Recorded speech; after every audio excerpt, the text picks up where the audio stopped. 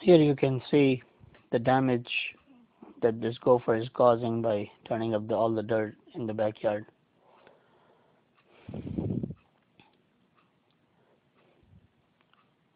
Very active.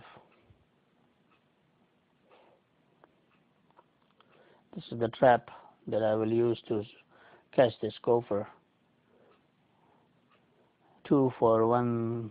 From one hole I put it on each side of the tunnel, and here I am digging the hole and clearing the path to set up the trap.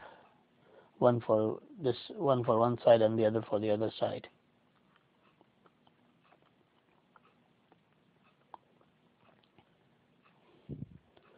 Set up the trap and insert it into the tunnel. Place it.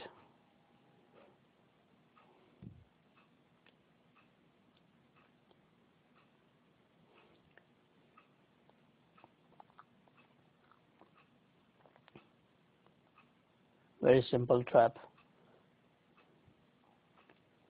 Just push it down from the back end, hold, and then slide it. Place it in the tunnel.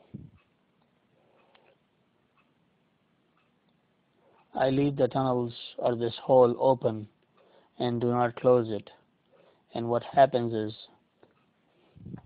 the gopher comes and sees light coming in or the air coming in, and then he wants to close this hole. And as soon as he comes, he gets trapped.